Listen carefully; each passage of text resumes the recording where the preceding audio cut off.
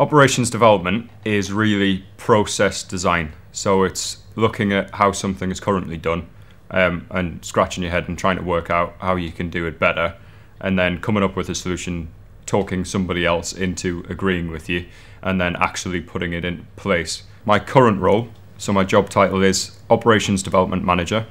I look after the team that develops Tesco's.com only store.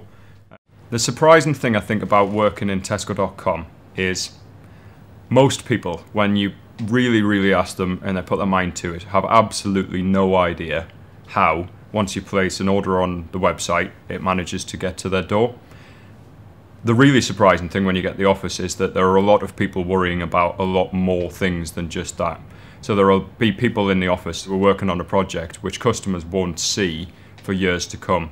So if you think of something like Tesco Compare, which was launched, I don't know, 6 months ago or something like that, there'll have been a lot of people working on that leading right up to its launch. So the office has got quite a buzz about it because there's a lot of things going on in the office that no one ever knows about.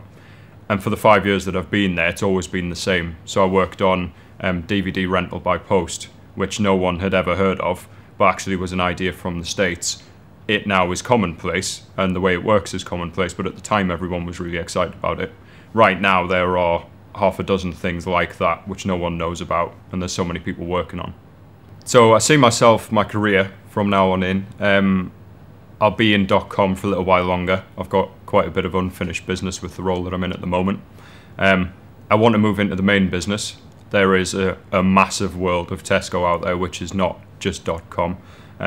.com is always expanding. We're expanding faster than a lot of the rest of the parts of the business, but there is stuff that goes on in the business which is just mind-blowing.